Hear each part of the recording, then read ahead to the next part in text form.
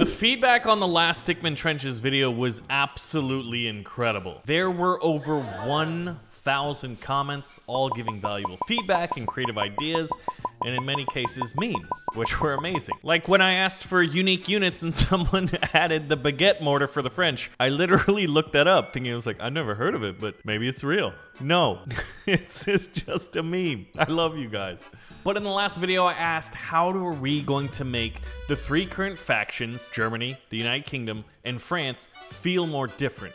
The decision is to have a passive buff, an active buff, which is given by technology, and a unique unit. So the current question of the day is, which of these would you like first? The unique unit, the passive buff, or the active buff from a unique tech upgrade or tech tree for each nation? Now, as we're about to play with the Brits right here, I want to show you guys that we now have unique light tanks for each of the nations. So I've got a development build.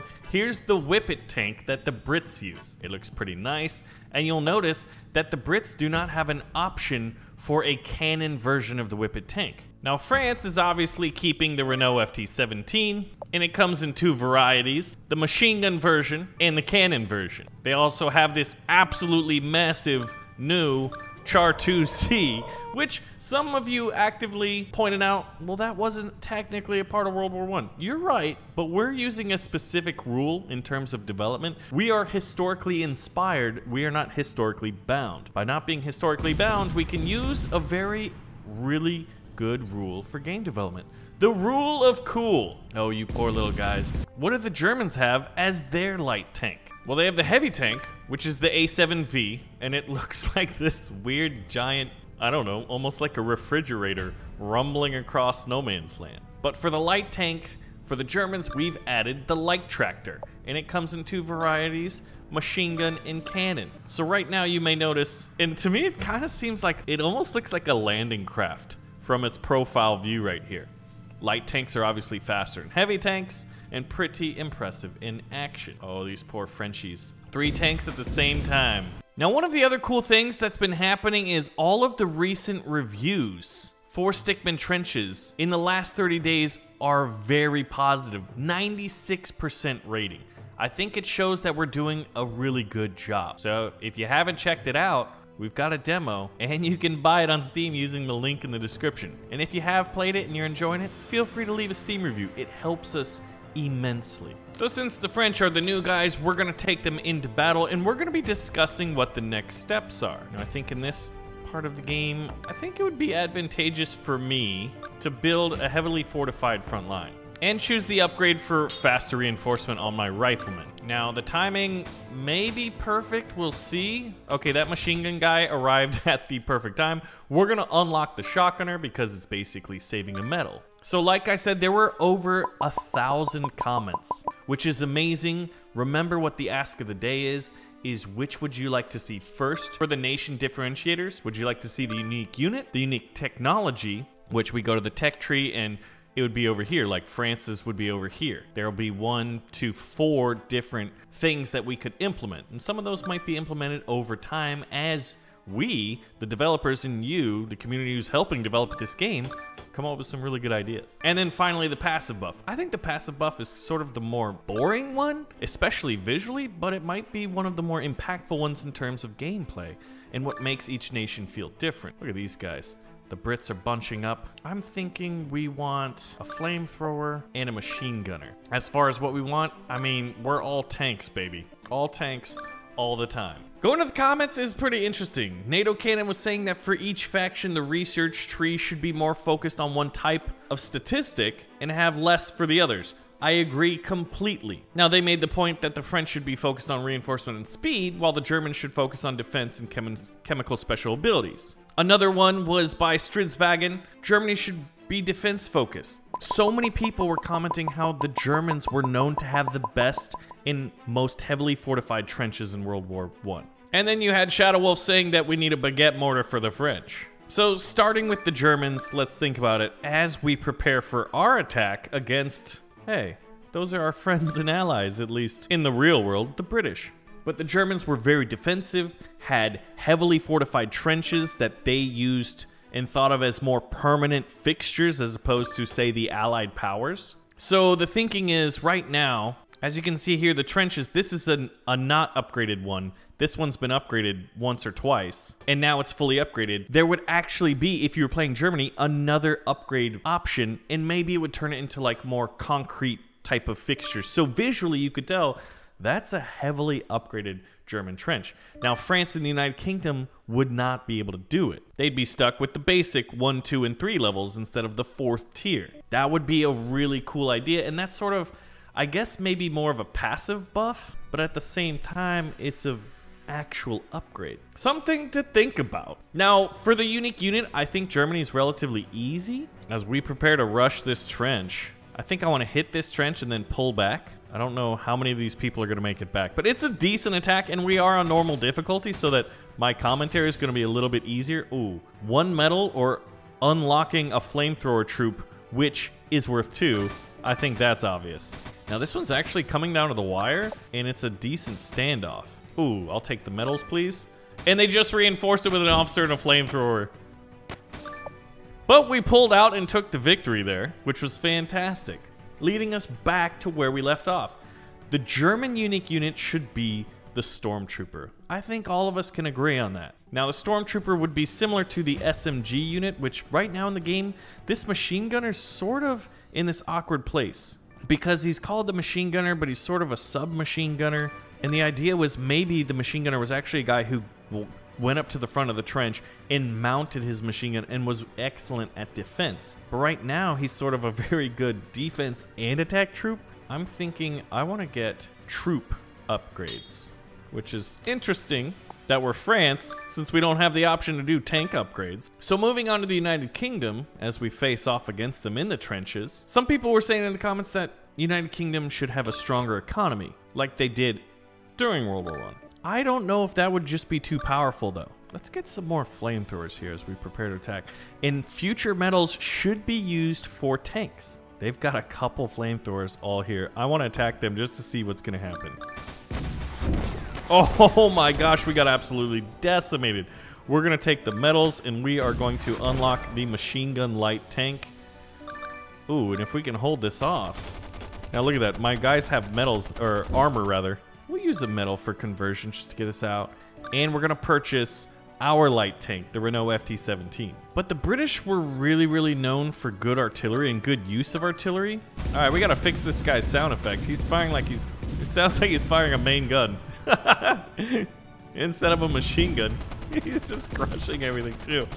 Oh, I love development builds. It's part of the process, right? So maybe the Brits have one of their tech tree upgrades is a scout plane, which increases the accuracy. But the other one that I thought was really cool was the creeping barrage. Maybe the Brits have something that upgrades their artillery barrage to a creeping barrage, and it has a nice big red maple leaf on it because it was the Canadians who first used the creeping barrage tactic.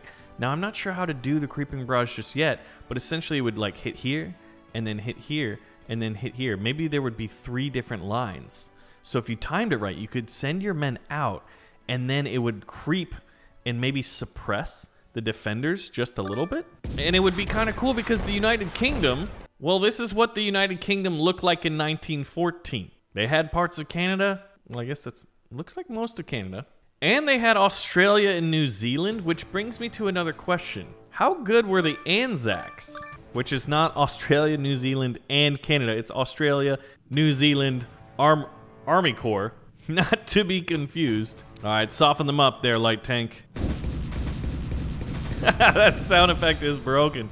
Ooh, I think we know what we want to do here. We want to unlock the Renault the Char 2C rather, heavy tank. Oh, they're charging. Oh, and they gassed us. You sneaky devils. Let's see if this, nope. I was like, let's see if this machine gun can do anything. All right, we've got to build up our defenses here. We got a machine gun. I think the Char 2C, which currently in this build, the range of it is a little bit broken, so it's not as effective as it could and should be. But let's see, the Char 2C versus these guys. Now, they do have what looks like 2, maybe 3 flamethrowers. So as soon as they get in range, they're going to start roasting this guy. If this was supported by an infantry attack, it would have, well, performed naturally better. So back to the United Kingdom. We're going to save France for last. So if Canada is an upgrade to the barrage artillery, which would turn it effectively to a Canadian unit, which I think would be cool, given it's the United Kingdom and all of its Commonwealth, maybe the unique unit could be an Anzac trooper, but then it would be a unique infantry unit, and Germany already has that. The other idea was maybe it could be the use of a plane. Man, this guy's just straight up rolling down and crushing. That machine gunner should have fired at it, so that was a little bit of a bug I think we just witnessed. The tank just died. We're gonna take the stars crate. We're gonna unlock our last tank, and with our last 3 medals, I'm thinking faster rifleman spawning so we can build up our infantry. Now, this is a pretty good push, so what I want to do is just straight up crack right into the trenches. Oh, they gassed us! Only one guy survived that gas attack. That was sad. Once again, we're sent back to the drawing board, but the timing is okay because we are wrapping up the ideas based on what we're thinking as the developers and what you guys are thinking as the community. What to do with the United Kingdom. Now, one of the other things I saw a lot of in the comments was that the Brits were known for their tanks. Ouch. Ouch.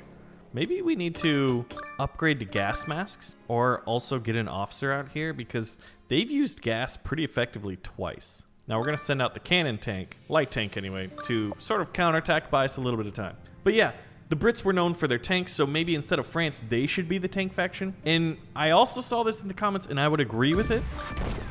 Oh my poison gas. They are kicking our butts. We'll take the medals because we need gas masks. And I think we need officers, and we'll turn the last one in. So there we go. I love the French officers' hats. I think they're just phenomenal. But while the British were one of the first to use tanks in World War I, and they had some pretty good ones with the Mark Vs and Mark IVs, it really was the French that sort of perfected tank warfare and created the first modern tank, the Renault FT-17. As you can see here, it had a fully traversable turret, and that was one of the main reasons why it was considered the first modern tank. Haha! Not as many people are dying now. I mean, people are still dying, but not as many. Well, that wasn't very effective. Germany is the specialist infantry faction. United Kingdom is the artillery faction. And France, I think that leaves them as the armor and tank faction. Now, a lot of people are saying that France should be better at, faster at retreating and also maybe reinforcing or crossing no man's land. But I think that's mostly a meme about, you know, French tanks have 1 forward gear and 7 reverse gears because they like to retreat and all that stuff. Dang. This is the most I've seen the AI use gas before. Oh, wow. And right before an attack. That was pretty well synchronized. Ooh, we got very lucky with that artillery. Let's charge over the top here. Take care of that sniper. Clear out this machine gun and take the middle ground of no man's land back for us. I'm going to take the medals as much as I want to spawn in a tank. So as far as what the French unique unit could be, there's a couple of different ways we could go about this.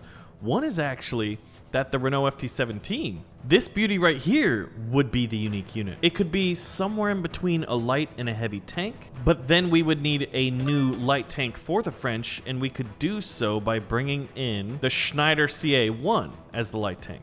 That's one idea, or maybe the Saint-Chamond could be a heavy tank or a unique unit, and then the Char 2C, this absolute beast, could be a super heavy tank, and that would be the unique unit for the French. Oh my goodness, man. The enemy just destroyed my light tank, but we got this guy coming in. So once he rumbles across the battlefield, we'll be in a pretty good position to attack. So that's one of the ideas for the French. There's technically a lot. We could make the Char 2C a super heavy and the Saint-Chamond be the heavy tank, or it could be the Renault FT-17 be the unique tank and we bring in the Schneider CA-1. I think my vote personally, and I would love to hear what you guys think, is make the Char 2C a super heavy and make the Saint-Chamond a heavy tank.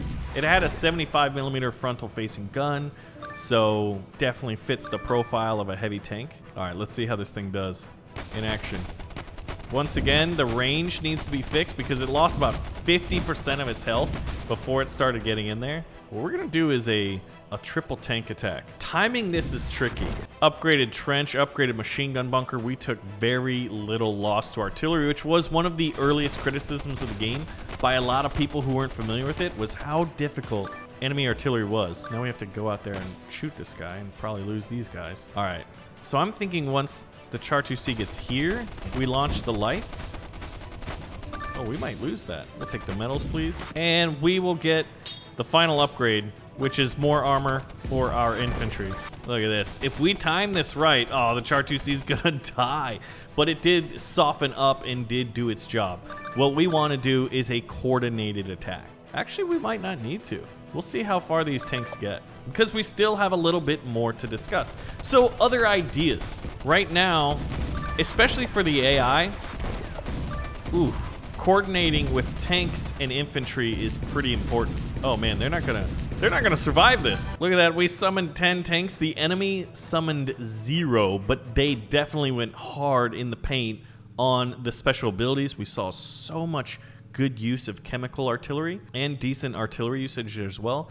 Infantry was pretty similar, and this was normal difficulty, and I'm quite familiar with playing the game. Now, one of the things we haven't shown off is the new map types. I'm gonna do the Germans, and I'm gonna try to do a light tank rush if possible. Now, I wanna get over this water because this is one of the first times we experimented with like maps not being mirrored. So we sort of have like a distinct disadvantage in that we have to cross this water. But I wanna show off the light tractor. But yeah, infantry running behind tanks, basically their attack being synced up and coordinated.